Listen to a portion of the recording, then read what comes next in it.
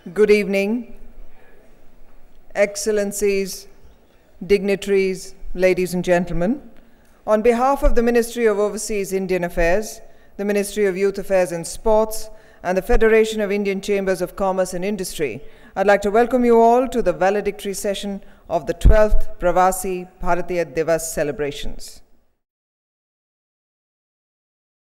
Mr. Kurian Varghese, a leading overseas Indian businessman in Bahrain,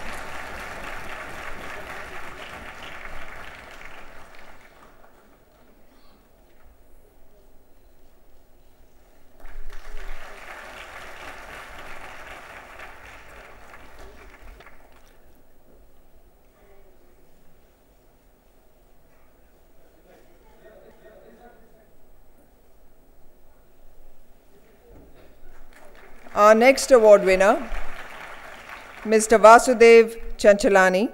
He's an entrepreneur, philanthropist based in Canada.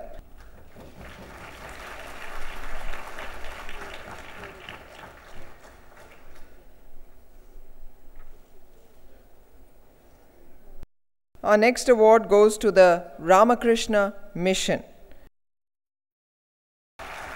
Swami Tadanand will receive the award on behalf of the Ramakrishna Mission, Fiji.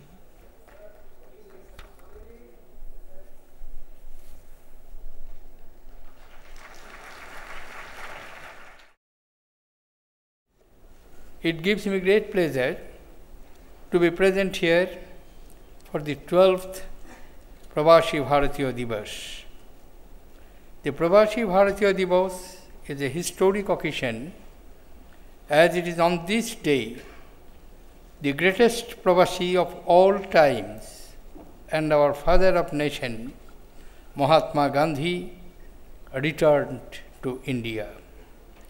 It is also the beginning of New Year, which gives rise to new hope for a better future.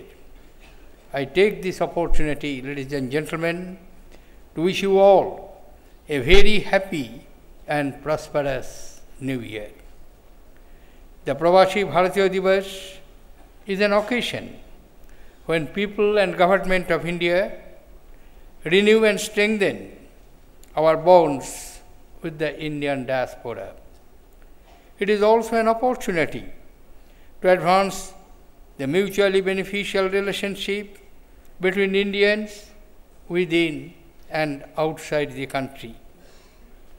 On this day, every year, our country acknowledges the exemplary contributions made by eminent overseas Indians by conferring upon them Pravasi Bharatiya Samman Awards. I congratulate all winners of this year's Pravasi Bharatiya Samman Award.